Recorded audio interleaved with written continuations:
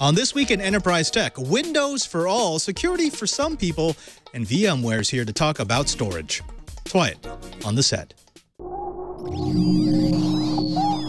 Netcasts you love.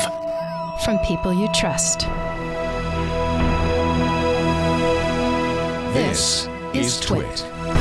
Bandwidth for This Week in Enterprise Tech is provided by CacheFly at CacheFly.com. It's time for Twit's annual audience survey, and we want to hear from you. Please visit twit.tv/survey and let us know what you think. It only takes a few minutes, and your anonymous feedback will help us make Twit even better. We thank you so much for your continued support. twit.tv/survey. This is Twiet. This Week in Enterprise Tech, episode 132, recorded March 20th, 2015. VMware Storage Operations Manager. This Week in Enterprise Tech is brought to you by HipChat. Collaborate, save time, and be more productive with your teams. HipChat is IM, video chat, plus file, code, and screen sharing, all in one place. Invite your team members and get a free 30-day trial of the full version of HipChat at hipchat.com/Twiet. And by Nitro. Nitro accelerates the way businesses create, prepare, and sign PDF files. Anytime, anywhere. Saving you and your business time. To learn more and try it free for 14 days, visit gonitro.com/twit. That's gonitro.com/twit.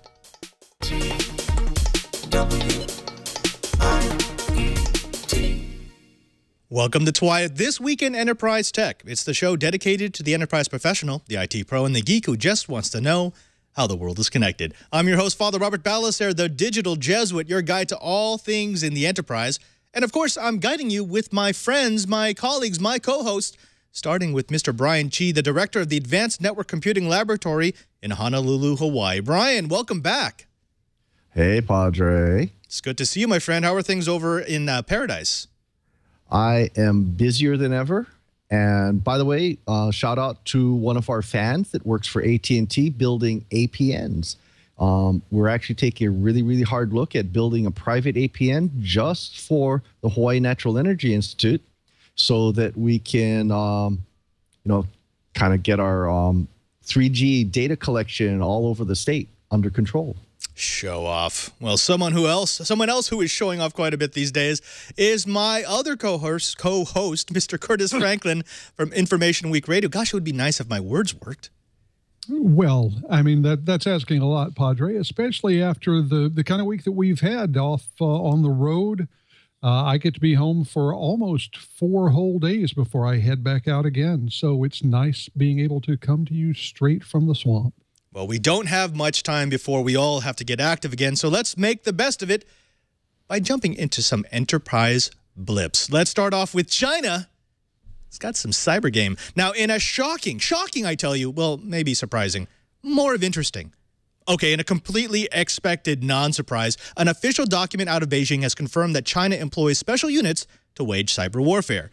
One of the worst-kept secrets in digital warfare, it's nonetheless refreshing to see Beijing drop the charade and own up to the fact that it runs a cyber command that focuses on 3 different types of cyber warfare.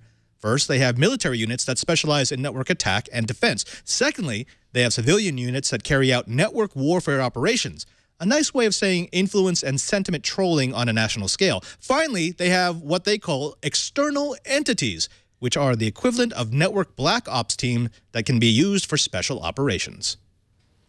Now, Target settles a security score for peanuts. When we talk about enterprise security here at Twiet, someone always asks why corporate executives aren't willing to spend big bucks for security. This week brings us the answer in the form of the $10 million proposed settlement in the major lawsuit stemming from Target's infamous security breach. Remember that this was a huge breach with millions of customers affected. Remember that it cost the CIO and CEO their jobs. Remember that it was a PR nightmare. Now, remember that it's being settled for less than the cost of a bag of Target Cafe popcorn for each affected user. Remember all of that when we have our next conversation about the cost of enterprise security. You can bet it's etched in stone in corporate boardrooms across North America. Well, an apology to our friends at Microsoft because there's a bogus SSL certificate out for Windows Live. Microsoft is having a truly bad day. A bogus SSL certificate for Windows Live seems to be out there, and Microsoft is scrambling to put the kibosh on it before a passel of man-in-the-middle attacks can appear. The bummer is that SSL certs are easy to issue, but not so easy to kill, since each browser maker has to issue an update to kill that particular cert. Let's hope the browser boys of spring do their updates quickly before it becomes the dog days of summer. Well, the SSL hardship isn't limited to Microsoft. If you're running OpenSSL, patch now. That's the message that came out of OpenSSL yesterday when they released the details of several serious bugs in OpenSSL. One exploit can be used to force null pointer results, which could be used to disable programs running on affected servers, essentially a DOS attack. A second bug, CVE-2015-0204, builds on the Freak Smack exploit to allow the running of man-in-the-middle attacks on secure communications. The bug affects any OS using OpenSSL 102, 101, 100, and 098. But caution is the better part of valor, so if you're running any OS with OpenSSL, take some private time today and update, update, update. The paperless office could arrive in a creative cloud. People in the IT industry have been touting the arrival of the paperless office since about the time that I got into the game, back when Charlie Chaplin was still selling IBM PCs. Paper hasn't gone away for a lot of reasons, but some of those reasons may be going away if Adobe has anything to say about it. The image and metrics giant has announced the Adobe Document Cloud, their third cloud, which joins the Creative and Marketing clouds. Adobe Document Cloud relies on a new touch and mobile-focused version of the company's Acrobat software that can digitize paper documents called Acrobat DC. Acrobat DC relies on Photoshop technology to convert photos of paper documents into editable digital forms. It employs optical character recognition and other technologies and allows for things like e-signatures recognizable in court. Adobe Document Cloud will cost $15 per month for a single user and might just help us be a little less dependent on dead trees. Well, we've covered that scary USB vulnerability at Black Hat and DEF CON. But unfortunately, the new MacBook's single port comes with a major security risk. Did someone forget about the super scary USB vulnerability that's out in the wild now? So while Apple's new USB-C port has a whole lot of potential, it also opens up potential for hackers to slide in some truly scary stuff in the same way USB thumb drives can be made into human interface device, an HID, and insert malware onto your machine. So I guess from now on, all our USB devices are going to be eyed as potential snakes in the proverbial grass. Hey, good news. Windows 10 upgrades free for everyone. Kinda. Windows 10 has been wowing its testers, winning over Win 8 haters and mending fences with enterprises that have a death grip on their Win 7 installations. By all measure, Microsoft is doing this one right. And just to blow your mind, they're going to make it free to everyone with Windows 7 or 8, even if you don't have a legit copy. Now, Redmond announced that Windows 10, coming this summer, will be free to anyone using Windows 7 or better, even if their copy is illegal, though it seems that non-genuine upgrades will have annoying restrictions. This is a sharp turnabout for a company that, until very recently, put a premium on their Windows licensing revenue. There's plenty of play at the boardroom, but with a strong reason for pirates and update laggers to come in from the cold, Win 10 seems to be a no-brainer for the consumer. Now, when we come back, we're going to be jumping into our Enterprise Bites, a little bit of a deep dive into some issues concerning IT folk around the world. But before we do that, let's go ahead and take a moment to thank the first sponsor of this episode of This Week in Enterprise Tech, and it's HipChat. Now, let me ask you something. How do you communicate? I mean, your team, your business. How do you talk to one another? Of course, there's a lot of tools out there. There's phone, there's email, there's text, there's fax, there's IM. There's dozens of different really good ways for you to get data from one person to the next. But the question really is it right? Is it efficient? Does it promote good business practices? If it doesn't, well, you need HipChat. That's right, HipChat. It's a tool that's specifically designed for businesses. HipChat is IM, video chat, document sharing, screen sharing, system updates, and code sharing integrated into one simple platform. Email is too slow. Meetings get sidetracked, and regular IM doesn't work well for groups. Video chat can be frustrating, and sending documents doesn't really mean anything if it's just filed in a folder never to be seen again. HipChat combines all of those tools and makes them make sense.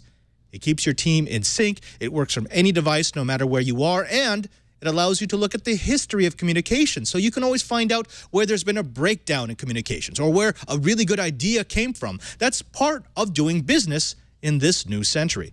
Now, best part, HipChat integrates with the top developer tools like GitHub, Jira, Zendesk, and more. Go to their website and check out the 57 services that HipChat plays nice with. HipChat brings your entire project and team communications together in one place where you can focus on doing business.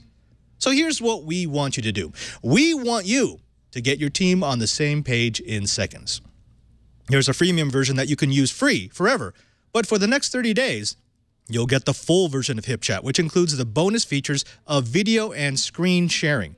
You can try HipChat for free, no credit card required. Just visit hipchat.com/Twyett.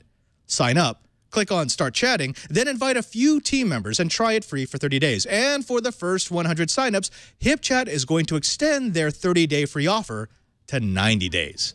Remember, folks, that's hipchat.com/Twyett. hipchat.com/Twyett. HipChat. Your team, your project, in sync, instantly. And we thank HipChat for their support of This Week in Enterprise Tech. Let's get back to it. Curtis, Cheebert, I wanted to take some time to talk a little bit about Windows licensing. A few things have happened in the last year that I think many of us didn't think would ever happen. It's been a busy year for Microsoft on many fronts. Last year, Microsoft announced that there would be a free version of Windows for devices with screens smaller than 9 inches. Microsoft also announced that there would be a free version of Windows 10 for Internet of Things. And then, of course, just this last week, there was an announcement that Microsoft would allow for free updates for users of Windows 7 and Windows 8, even those with illegal copies, even though, again, there are restrictions if you have a non-genuine version of your OS. Windows has been a profits center for Microsoft for such a long time. It's strange to see this turnabout. Cheebert, let me throw this over to you first. What's this all about? I mean, it seems as if Microsoft is starting to say, well, Windows is a loss leader. Well, I'm not sure they're really saying it's a loss leader per se, but trying to solidify their position.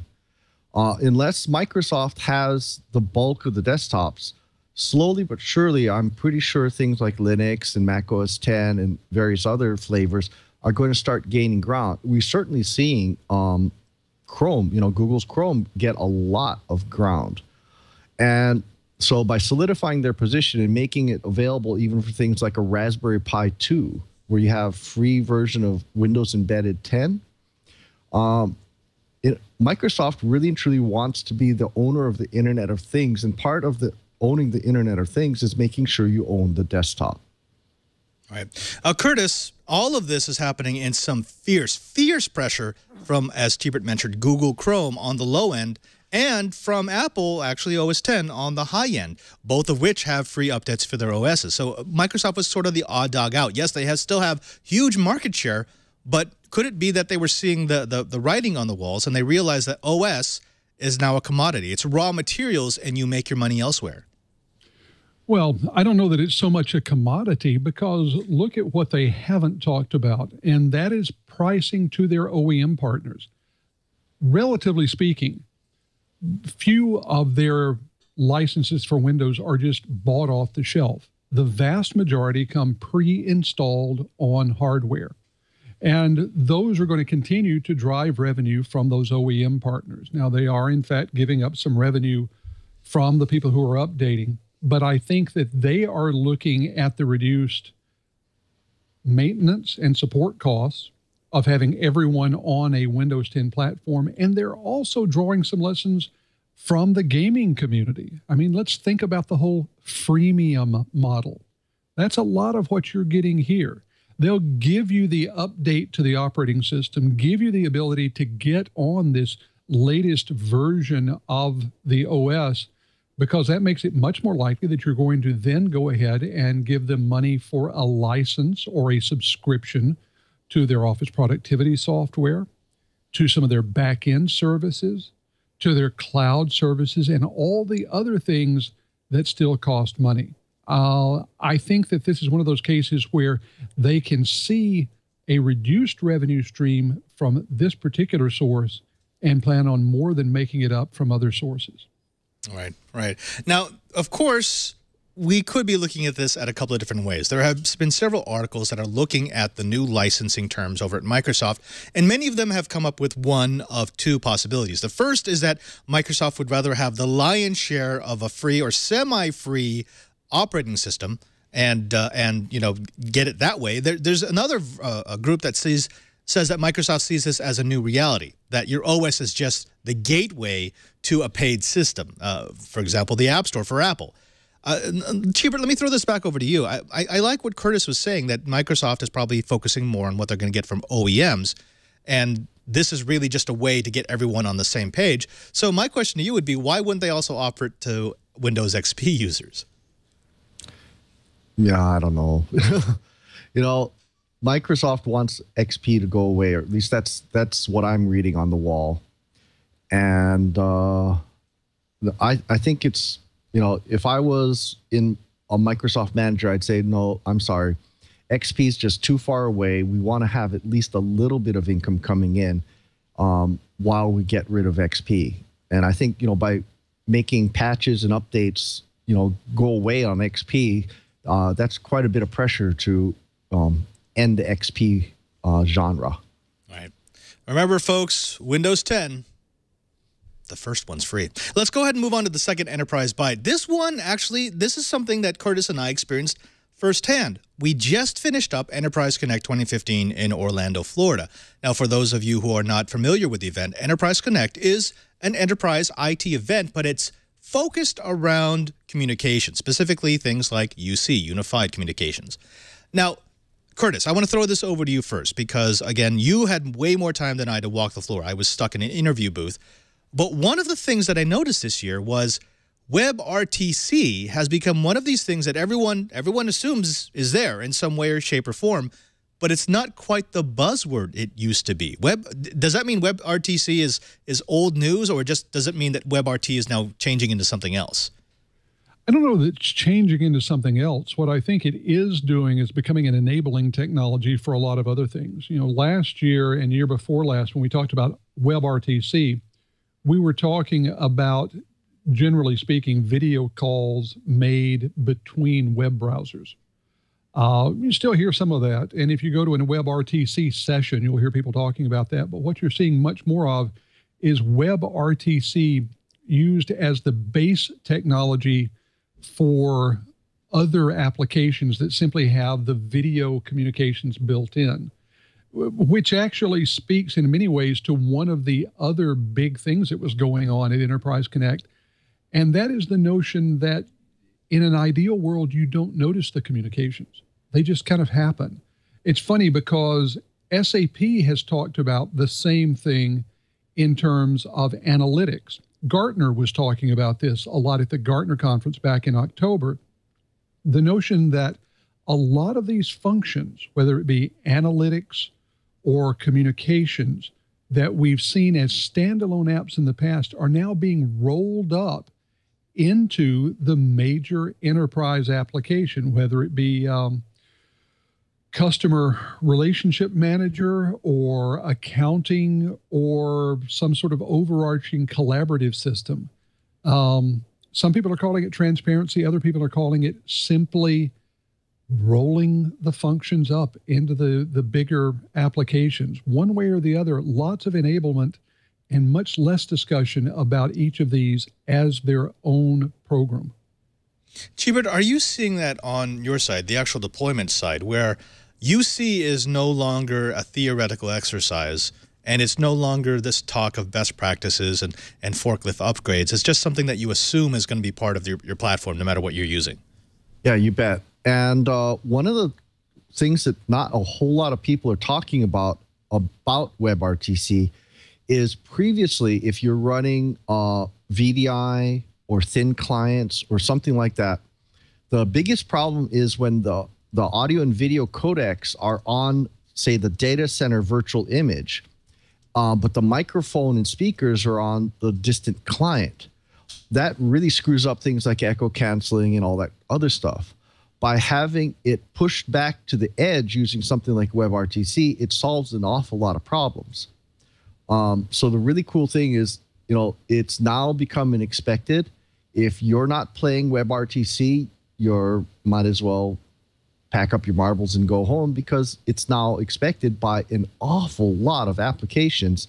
And we're not going to move forward without a ubiquitous way of getting to those types of APIs. So, yeah, I think WebRTC is now an expected, and I think we're going to see, less and less people talking about WebRTC because they're going to expect it to be there. Curtis, let's talk a little bit about that ubiquity. One of the buzzwords that did emerge this year, and I heard this quite a bit on the show floor and in the keynotes, was this idea of transparency. And the way that they were using it is to say that no user should ever have to use a UC platform on 2 or 3 different devices and get 2 or 3 different UIs. Everything should be the same and transparent to the user. Is this viable? Because something like this has been suggested for an awful long time, and it never seems to pan out. Well, what you had was exactly right. You explained it perfectly. The notion that people can come into the enterprise with a phone, a tablet, a laptop, and they should have essentially the same experience regardless of which of those platforms they choose to use at any given time. Now, there are platforms where people are getting used to this. Facebook looks kind of the same regardless of where you are. Skype looks very similar regardless of where you are. Google and its documents look very similar no matter where you are. The notion is that this model for the user interface should be the model that everyone adopts. And that has a couple of implications. One is that people should be using the same program, the same platform or framework, if you will, across all their devices. The other is that the operating system, the thing we were talking about just a couple of minutes ago, shouldn't matter. An OS X, an OS 10 user interface, a Windows user interface, an iOS user interface, an Android user interface, all should appear to be the same when you go to communicate with someone. It is a big change because it means that the company that owns that real estate on the desktop, no matter how big that desktop is, that company that owns that really doesn't matter so much anymore. And that's a huge shift. It's going to be interesting to see how all of this plays out because it has implications in a lot of other areas. And I think we're going to talk to a couple of those in just a minute. But it is a huge shift. And this is more than just a new casual buzzword that's being thrown around. Right. Cheebert, another catchphrase that seems to have grown up this year was this idea of bottom-up or bringing in the user. And it's the idea that the days of just deploying a technical solution, even as one that is as good as many UC platforms, is over. That instead, you need to look at companies that can provide services to actually come in, speak to your users, speak to your teams, find out how they want to use the solution, customize it for those users, and deploy it that way. Is this a new idea? This doesn't seem like a new idea. It seems like an old idea rehashed. Well, I'm seeing this more than just in the collaboration or UC arena. I'm seeing it in a lot of different segments. The corporate America, corporate world is getting a little sick and tired of systems that need third party, fourth party, second party, having all these different pieces that the IT group is expected to integrate together. What the world really wants is they want simple. They want the technology to get out of the way so that they can do business. I may be speaking sacrilege, but the IT world has managed to survive by making things complicated and providing job security. But the executive suite is saying, hey, how come IT is, sucking up so much time and resources and changes when we just want to do business? So I think the market is responding, not only, in UC collaboration and so forth. They want things rolled together. They want things to look the same because training costs money, support costs money, It all costs money because it needs support. When it's simpler and it's consistent, it costs less money and you can concentrate more on doing business. Right, right. Last question on this before we move on, because we've actually got a very interesting guest coming up. And that is, it's for you, Curtis. One of the other things that I saw sitting in the interview booth for 3 days was the rise of platforms. And actually, I believe that this was also covered in a keynote address with some very high-level, senior-level executives from different companies providing UC. And it's the rise of the platform. There's this idea that we're done with best of solutions. We don't want to take X from this company and Y from this company. As Chee said, you know, get out of the way. Give me a solution that works for my team, and I don't want to have to futz around with configuring it in any way, shape, or form. Now, I know there was at least one keynote address. I had them as a panel. Who on like one side you had Cisco's Roland Trollope, who was saying, no, we're still in a best of world. You take the best of breed and you combine them and you customize it for your customers. But then we had other execs who were saying, those days are gone. Now, that kind of UC isn't going to exist in 3 years. Did you kind of pick up this dynamic? You know, I did indeed. And I covered one of the keynotes, that article you were kind enough to show her earlier. And it was Roland Trollope, who mentioned that he has 179 different applications on his phone, and close to 20 of them are communications apps, some of which he uses to communicate with only a certain number of people. His point is that users are accustomed to this, and that we shouldn't try to break them away from this and force them into a single communications application or framework. The dynamic that Brian talked about a minute ago is really the source of the tension that I saw, because on the one side, you do have the IT department that is incented by the executive suite to keep their costs down, to reduce IT costs, and that means making things as simple as possible. It also makes things like security and regulatory compliance much simpler and easier. On the other side, you have all these business units that, just as you said, want to get their stuff done. And that tends to mean using the tools that they already know how to use, which most often are tools that they're bringing from their personal lives.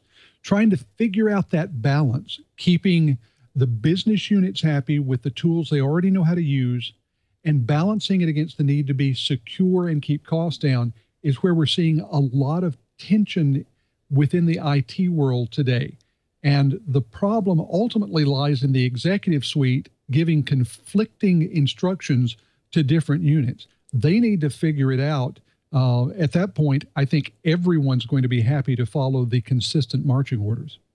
Gentlemen, thank you very much for those Enterprise Bites. We'll be right back. We're actually coming in with Nikhil Gupta, who is the Senior Product Line Manager of Storage and Networking Operations Strategy at VMware. He's going to come on the show and tell us all about storage in a virtualized world. But before we do that, let's go ahead and take a moment to thank the second sponsor of the Twiat Riot. Now, let me ask you a question. Do you use PDFs? Well, of course you do. As we're heading to the paperless law office, everyone uses PDFs. And it's for good reason. The technology is powerful. It gives us a way to present consistent documents, to send them back and forth, and actually have legal things done on them. But as everyone who has used PDFs over the last decade and some knows, they're not perfect. There are a lot of things that I wish I could do with PDFs that the technology is kind of limited and doesn't really allow me to do. That was until now. You see, if you want to get the most out of your PDFs, you got to use Nitro. Now, Nitro is the leading alternative to the Adobe Acrobat format. From individual users to large enterprises, Nitro gives you everything you need to easily view, create, prepare, and sign PDF files, delivering more value through a clean UI, simple deployment, and the best customer service in the business. Nitro lets you easily connect and host documents in the Nitro cloud, enabling you to securely complete transactions with legally binding e-signatures. It also allows you to print to PDF from any application using the Nitro Pro virtual printer driver, and it features simple one-click PDF conversions to any Microsoft Office format and back again. Now imagine that. With Nitro, you can add text anywhere on a PDF document, even if it doesn't have interactive fields. And it includes a set of intuitive editing tools that let you manipulate text, change fonts, customize layouts, and more. Now, the engineers at Nitro base their tools on the Microsoft Office ribbon, so if you can use Word, folks, you can use Nitro.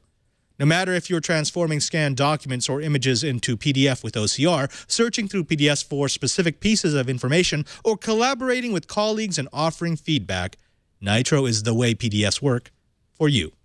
Nitro Pro is used by over 500,000 businesses, including 50% of the Fortune 500. So here's what we want you to do. We want you to visit gonitro.com/twit. That's gonitro.com/twit to learn more about Nitro and their document solutions. And as a special offer for fans of Twit, you can try it free for 14 days. No credit card required.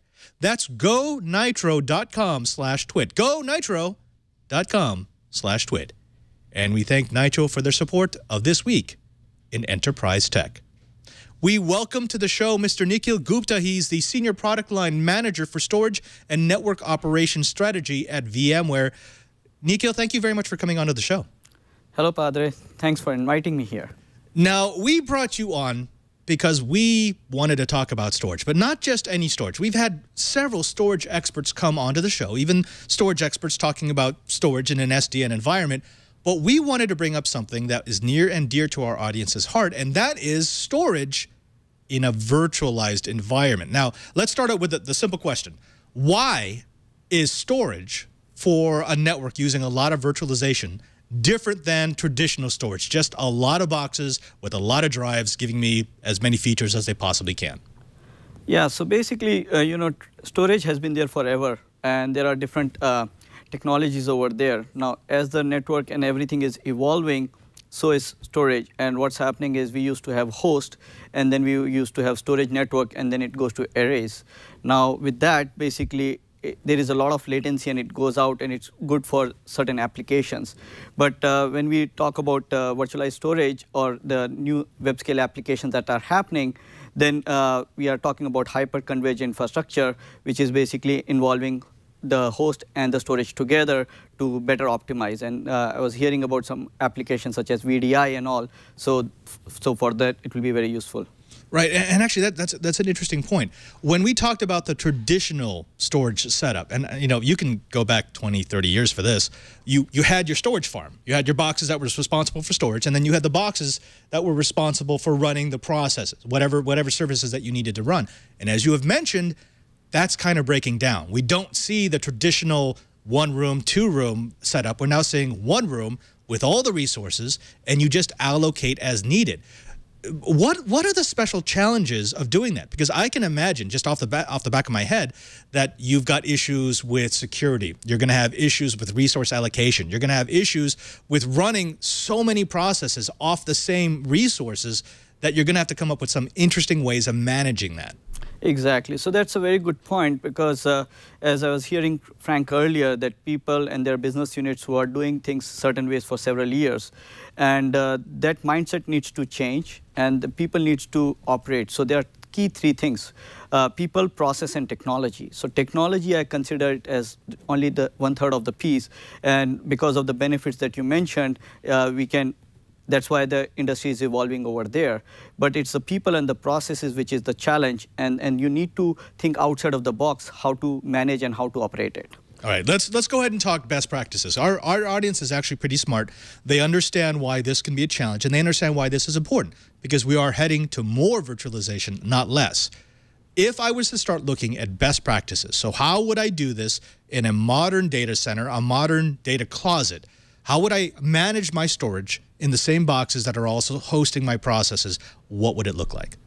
So I guess, you brought up a good point, and there's several different challenges over there. So 15 years ago, when VMware started, we had compute virtualization, and it was a very new topic, and people didn't know what to do, right?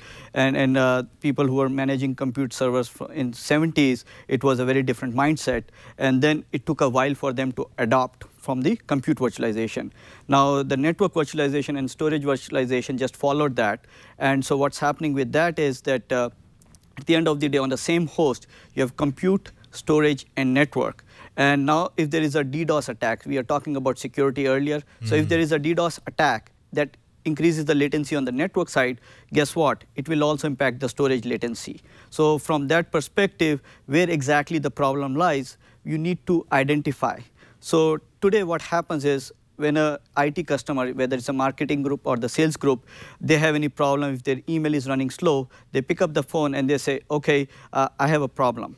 So it goes to the application groups, and application group will use an application performance monitoring tool to triage the problem, and then they will say, oh, okay, the problem is not in the application, it is in the infrastructure. Now, infrastructure is now split it into two parts. It's in the virtual infrastructure and the storage, physical infrastructure. Now, in virtual infrastructure, to the points that you mentioned, now compute, storage, and network, they are all together on a single host. And so first things first is you have to isolate where exactly the problem is.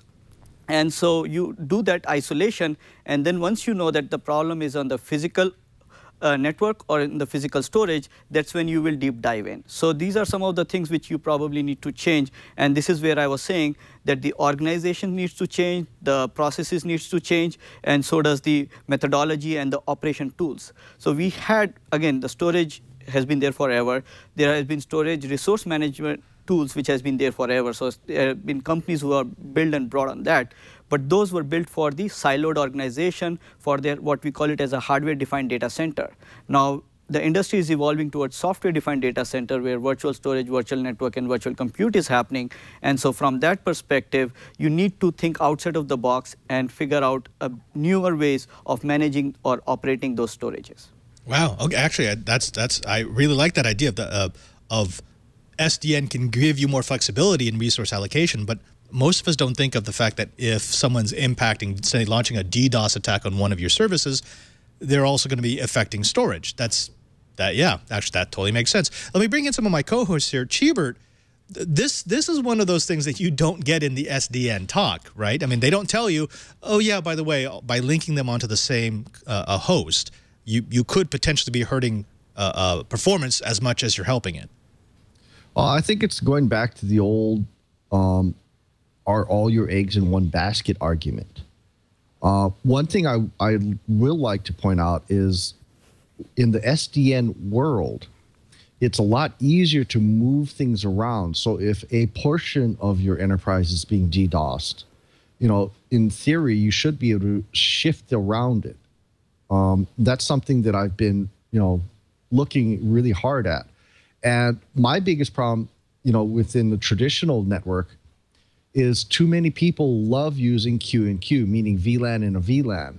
And that puts an awful lot of load down at the edge, at the switches and routers.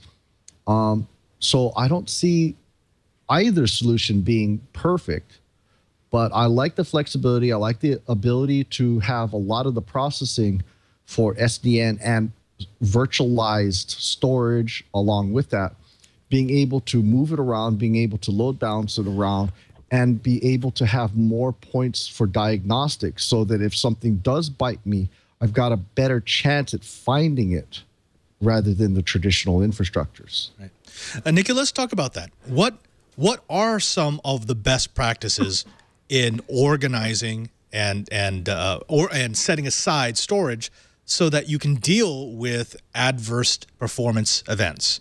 Yeah, and I'll come to that. And before that, I would like to add to what Brian said. So there are huge value add of SDN. So I'm a very strong proponent, and my background is before joining VMware, I come from Cisco. So again, you know, looking at networking as well as storage, and that's one of the reasons I took this role was that at the end of the day in software-defined data center, everything is merging. And so we have the flexibility, and we have features such as distributed firewall, which protects all those things. And because of the agility and those benefits, basically, that's where the software-defined data center is happening.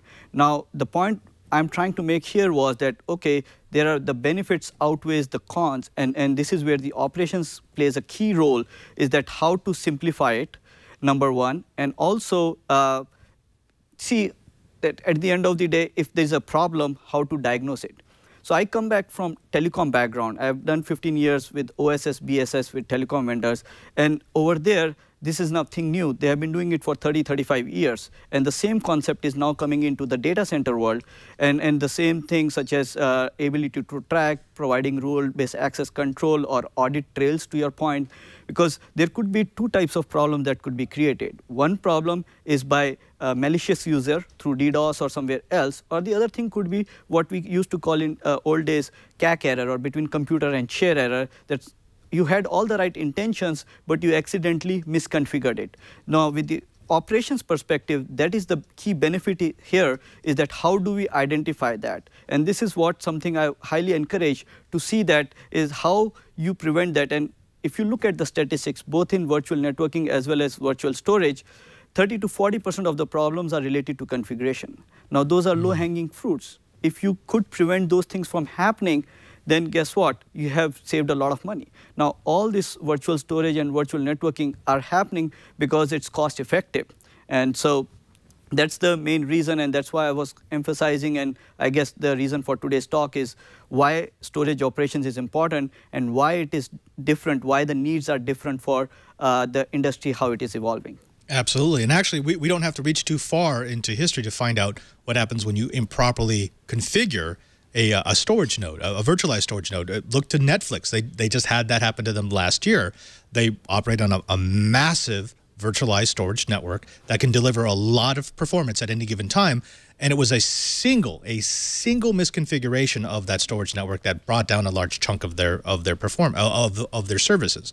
So when we start looking at, and this gets directly to the question, Nikhil, when we start looking at effective storage management, what do we want to see? What are the characteristics that we should be looking for? So basically, that's a very good question. So if you think from the storage operator perspective, so there, in the old days, we had three personas. We had a storage admin persona, we have a virtual admin persona, and the network admin persona. And this goes back to the old business units and the silos. Now, in the virtual networking, virtual storage world, all these are combining, and we have a new persona which is evolving, is called SDDC persona, which you need to have understanding of compute, storage, and network. Now, if you are a SDDC persona managing virtual storage, you are expected to know little bit of compute, little bit of storage, and little bit of networking. Now, with that kind of thing, it takes years, tens of years to build that kind of practice, and now all of a sudden you are expected to know all of it to troubleshoot virtual storage. So the visibility is very important. So what happens is, if you go back, the old days with the old tools, how you would do is you were used to looking at physical storage. So you will have a edge switch, and then you will have a director class switch which is going into the arrays, and you know it, you can do it troubleshooting with your eyes closed. However, when the virtual layer has happened over the host, then what happens is that where exactly the problem is, because you have data stores, you have virtual volumes, and that abstracts all the storage underlying it. So from the visibility perspective, you need to go from the host. You should be able to look at the host, you should be able to look at the storage network, and you should be able to look at the arrays. So a good operations tool or a platform should be able to look into all the three aspects, and sometimes if it is a hyper-converged infrastructure, then you don't have the storage network in between, but again you have the host as well as the arrays. So it should be able to look at broad and shallow and figure it out and help you isolate it. Fantastic. Now, I understand that VMware actually did just release a product that could tie straight into this, and we only have about 15 or 20 minutes left, so I want to give time for the demo. Our audience loves demonstration. They love to actually see what we've been talking about on the theoretical level. So can you dive in and show us what, for you, the ideal storage operations management would look like? Absolutely. So yeah, if you could share my screen here, what I will do is I will go through some of the things that we talked about. And so we'll start what were the complexity in the storage operations are. And I briefly mentioned number one thing was lacking of end-to-end visibility into the storage, right? So this is talking about getting an understanding of the host, the storage network, as well as the arrays. Second piece is that the current frameworks that we have, there are several protocols which are there. So those are very limited there. And last but not the least, and this is the most important point that I was saying earlier, that with compute, storage, and network all residing on the same host, the problem happens, you have to do a good correlation where exactly the problem is. Because if the problem is caused by network, you don't want storage guys to be running around. Now, so taking a little bit deep dive on the needs that I mentioned. Now, from a good tool perspective, you have to look at the performance and the availability information. That's one very key ingredient. Now, thanks to big data, there is a lot of structured and unstructured data is out there. And thanks to technologies such as Hadoop and others, you have the ability to process it. Then the third thing is the topology analysis. So as I mentioned, from the visual as well as the virtual as well as the physical piece, it's very important for the operator to understand that where exactly the problem is. Configuration, we spoke enough about it, that there are 30 to 40% problems related to configurations. So first thing when a problem happens, you want to make sure that is one of the best practices which has been violated. Is any configuration that changed which should not have been changed? And last but not the least, the capacity planning. Storage out of the entire data center is the most or one of the most expensive element out there. And when the virtualization, storage virtualization happened, people go with the old mindset of allocation-based storage. So by that, what I mean is when the compute virtualization happened and the application said you need 4 CPU to run an application, so we went ahead into the virtual compute world and we said, okay, we'll dedicate 4 vCPU. Then over the period of time, we found out that, okay, we don't need 4 CPUs, we need it less. So in the storage, because it's in an infancy stage, same thing is happening, and the newer technologies such as dedupe and all is happening, so you really don't know where or what it could have cost. So understanding the capacity, making sure instead of allocation based, we go and look at the actual demand, because instead of 2 terabyte, if you're using only 200 gigabyte, then what's the point of having that, and you can reclaim some of them. And to top it all, it has to look at across compute, network, and storage to have a holistic understanding. Now, so this is what I was saying earlier, that you have the host, you have the storage fabrics, and then you have the arrays over there. And so VMware has a product called vRealize Operations Manager, which has over 20,000 customers today. And what we launched last week is a management pack for storage devices, which adds the support for protocols such as FC, FCOE, NFS, and iSCSI. So these are all the storage protocols which are there from, and it talks those different protocols and does a broad and shallow understanding to isolate the problem. We have also added support for the vSAN, but that's in beta, very limited. We will be talking about that in future. And what it does is it gets all the information in this rich platform. It does the machine learning, generates the reports that user wants with a friendly user interface. This is one last thing before I get into the demo. So now we have so many storage arrays. There are $1.6 billion investment of venture capital just last year in storage. Now, if you have to manage and you don't want to lock yourself into one particular storage vendor, you want to have multiple storage, and you want to have a tool which could look at different storage and extract the information. And this is where huge cooperation is needed between the storage arrays and the storage operations tool. And what VMware has done is it has published their protocol called VASA 2.0, and it has a profile called IOSTAT profile. Though it's an optional profile, we highly encourage all the storage vendors to implement this, which provides the basic performance information to the operations tool. Now, I will show you, these are some of the common complaints that we have, and in interest of time, I will just flip some of these slides here. And what I will do is, so here this is the management pack for storage devices, and we have added specific dashboards, views, and reports specific to the storage admin. VI admin can use it the same. If you have been using vRealize operations, then you are very familiar. You just go to that particular dashboard and drill down there. You can get a VM to an array mapping, or you can get out-of-the-box experience. You can get the capacity details, and I'll show you some of them in the demo shortly. And then also we added support for the fiber channel over Ethernet. Now there are multiple storage fabrics such as Brocade or Cisco, so we have support for both of them. And then we added support for the NFS and iSCSI. So now in the demo, let me just show you a quick setup, how the demo setup looks like. So we have the vSAN compatible rack servers. So these are all the hosts over there. It has both FC, FCOE, as well as NFS iSCSI storage fabric. And then we have different storage arrays supporting different protocols. And these are racks over at VMware's headquarters. Yeah. So these are the setups that we had. And because of the bandwidth, and I was not sure that how the connectivity is there. You know, Murphy law always kicks in. So I didn't want to make it live demo, but what I am doing here is I have recorded few settings which I am going to show here. And so these are the 4 use cases that we are going to cover. So number one thing which I mentioned was the broad storage coverage, because at the end of the day there are NFS, iSCSI, FCF. So there are different types of protocols, and we want to make sure the storage operations tool, you should be having a broad coverage, because number one size doesn't fit in all. So you may have a NFS iSCSI for one piece of application or one part of the network, and then you may have the SAN based network for the other part of it.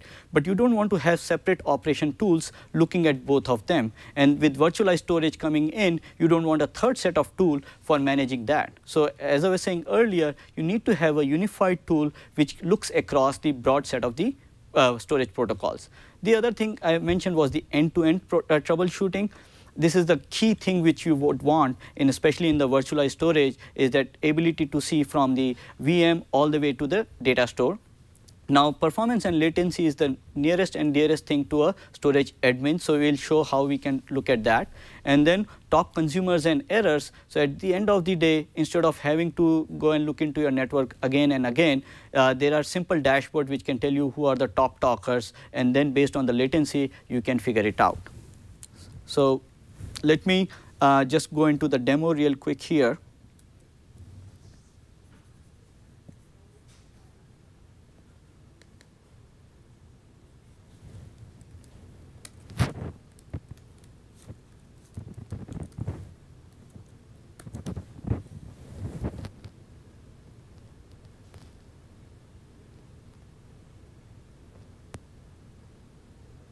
Yeah, so just logging in there.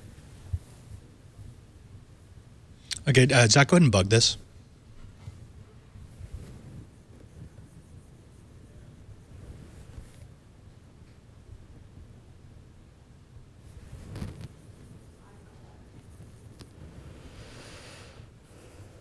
Okay, let me know when you're ready to go. Yeah, it's.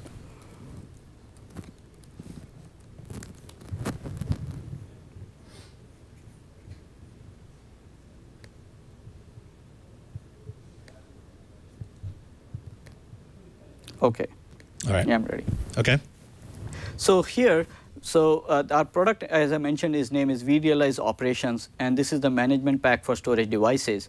So once you log in here, this is the dashboard that you will see. And in the dashboard, as you can see, there are different types of protocols. So we have FC, FCOE, we have the component usage, troubleshooting component heat map, then we have the support for iSCSI, NFS, and then also the virtual SAN.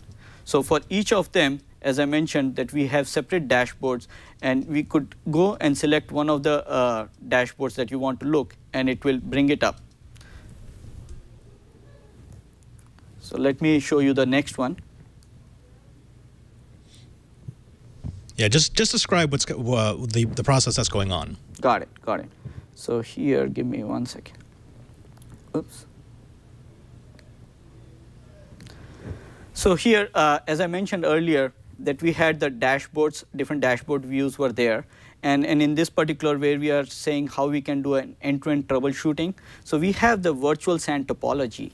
So as I was mentioning earlier, that the visibility of how your VM is mapped all the way to the data store is very important, because data store is a virtual abstraction layer which keeps the underlying storage transparent to you. But when you are troubleshooting it, you really need to know that from the virtual SAN perspective, how it is connected to the host system, how it's connected to the virtual machine, the data store, host adapter, and disk groups here.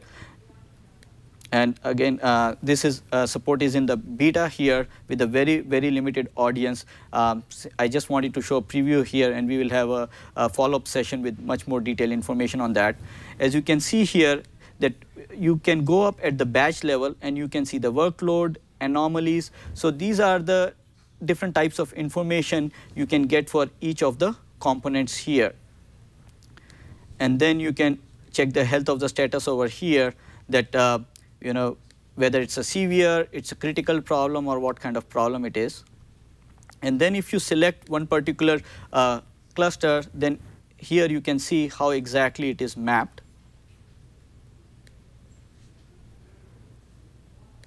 So then I'll go to the different one, which is a little bit more interesting here. This was primarily just showing the visibility.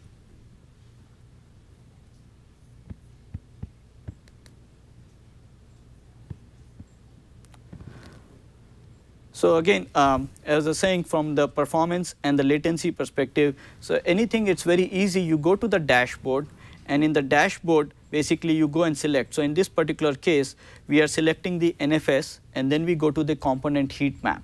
So where basically you will simply go into the heat map over here, and as you can see, you have the configuration and throughput latency for the NFS volumes. You also have the information for the IP switch port throughput. So all this information is very important. And then we have the ESX PNIC. So this is the PNIC on the host. And then within the configuration, you can actually drill down. And so I'm just trying to sync up with the recording here. Now, the other important thing, as you may have noticed, is that when you do a mouse over, you get all the information on the IP switch port. So it will tell you the IP switch port information. Then the size of the cube here, rectangle here, shows the usage, and the color shows the workload. So by that, what I mean is, since it's all green, it's all good. Whereas if it was, there was some problem, as you can see here, that it could be yellow or red over there. So what exactly are we seeing? I mean, this is how you allocate storage to certain processes? No, so what we are showing here is that how it is currently configured. So when you say you have configured a storage, so you can go, there are different pieces to here, right? So since this type of storage was the NFS storage, so we are looking into NFS volume. And the important thing for over there is to find out what's the throughput and latency is. So that is what you can see here. Now, the problem could be anywhere in the link. And this is what I meant by end-to-end configuration, is you have to see. Now, assuming if there was a problem somewhere in the switch port, you could have easily figured out that, okay, if this was red here, that means there was a problem. So the view that I had showed earlier, that was the environment view, where you could select and say, okay, this particular VM, you could have gone all the way back, tracing where exactly which data store is connected. And that is the visibility piece I was mentioning about, because that's again very important in virtual world.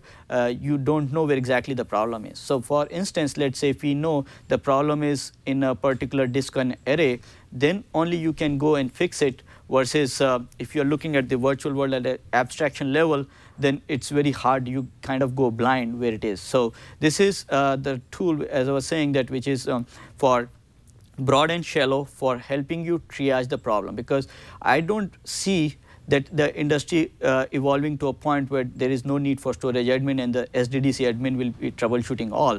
The physical hardware will always be there, no matter if how much SDS comes in. Those are the software which is enabling the underlying hardware. So that will continue to exist. Let me bring up a question that we're going to have from IT people. And actually, this was brought up by Specs in the chat room, who wants to know if a tool like this, being able to look at the minutia of your storage array, would help you figure out exactly where a problem might exist, and might help you, for example, to diagnose the reason why particular end users are having difficulty or high latency in getting to the services that they need to get to. Yeah, so as I said, like this particular tool is very powerful from isolation perspective. So using one of the views that I mentioned earlier, you can actually track back. So if you take a step back, how it happens in the real world is that the application team will receive a call stating that I have a problem in my, let's say, Microsoft Exchange or on my Oracle application. And it's too slow when I'm trying to do, the response time is very high. Now, so the user flow would be, then it goes to the application team, and application team, as I said, look into the application performance, and at some point it will boil down to the virtual machine. Now, once it goes to the virtual machine, they will be calling the infrastructure team. So if you look at the IT organization, they are broken down at two levels. One is the application and the other is infrastructure. Now, in the infrastructure, it's further broken down into virtual infrastructure and physical infrastructure. So for instance, like if you know that the problem is happening, and once you know which particular VM it has, then you can drill down further and eventually, like by looking at the PNIC, you can get to that. Now, depending upon if you're asking about at a very particular individual customer level, that gets into the consumer, because that is the application level information. And again, without understanding the complete context, I'm not sure if I gave you the complete answer, but that's a high-level background. Right. Chee, let me bring you into this, because we do have a question from, I believe it was Sinak or Max123 in the chat room, I can't remember, talking about how, does this make old networking analysis tools obsolete? Because in some way, most of the tools that we've played with look at specific services, look at specific metrics that don't necessarily take into account that the services may be running in a virtualized environment. And the second question that's a corollary to that is, I know that you run a lot of things in Hyper-V. Is there a similar tool on that end? So, okay. Sorry. It's actually both of us, because the reality is yeah, there are some very similar tools in the Hyper-V world. And the bottom line is the traditional tools, it's the forest and the trees type of thing. You need to be able to take a step back and look at the infrastructure as a whole and then drill down. Whereas a lot of the original tools, they just say, oh, this tree's got rot and, let's go and fix it. No, we need to look at the enterprise as a whole and see the bigger picture. And that's what a lot of these new tools are all about. Right. Right. Curtis, let me bring you in here, because we're getting close to the end of the episode. And I want to know from the Information Week side, from the executive side. I actually had this conversation with Nikhil earlier before the show. Most CTOs and CIOs just want to hear, what's my cost? What's my ROI? Exactly what is this going to allow us to do? When they look at tools like this from VMware, when they look at virtualization, what is the general consensus about whether or not this is something that they're going to spend on? Well, I think that originally the conditions that are the things that you talked about were precisely it. Just, what's the basic cost? What's my ROI?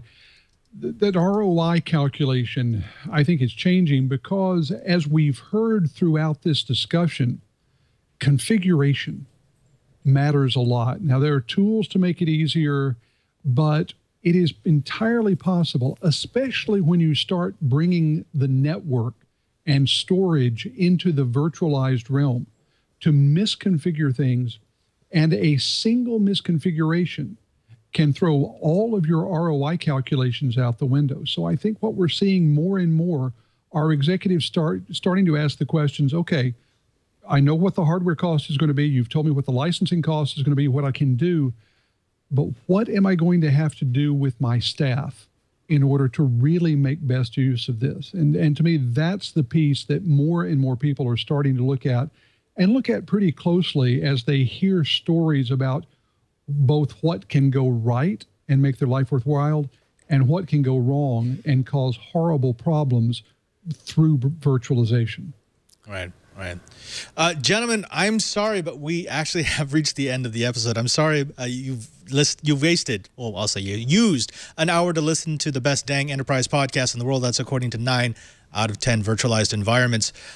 Now, we will have Nikhil back on in 2 weeks. We want to continue this. He'll be talking about a different product at the time, but we want to do a deep dive on what makes virtualized storage and VMware that much more special.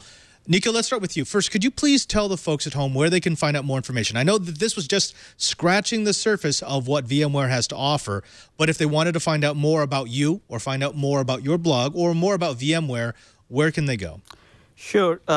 Thanks, Padre. It was very interesting, and yeah, the time just flew by.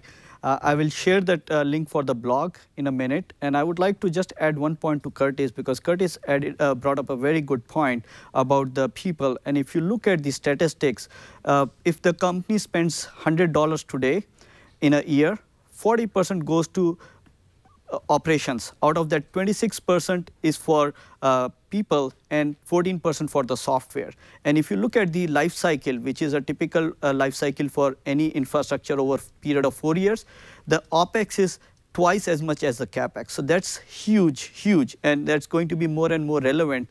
So you brought up a very good point that whenever you're considering a tool, you have to look at not only the direct capex cost, that you also have to look at the opex and the hidden cost. So again, and maybe in the subsequent session that we have, I can drill down a little bit more on that.